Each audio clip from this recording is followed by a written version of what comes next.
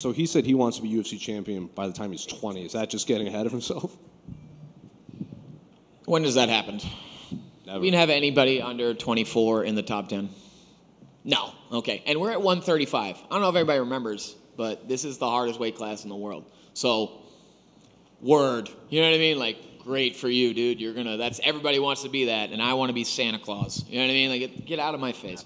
Hey. She would actually do a better job in being Santa Claus than being a fighter. So, I mean, after this fight, that dream can come true. His dream on being Santa Claus can come true. He can go ahead and go dress as Santa Claus and go stand outside of the mall, and some kids can take pictures with him if he really wants that. And if he wants, he can buy me a gift. He can buy me a gift and bring it to my home or whatever he wants to do after the fight. I'll make his dream come true, too.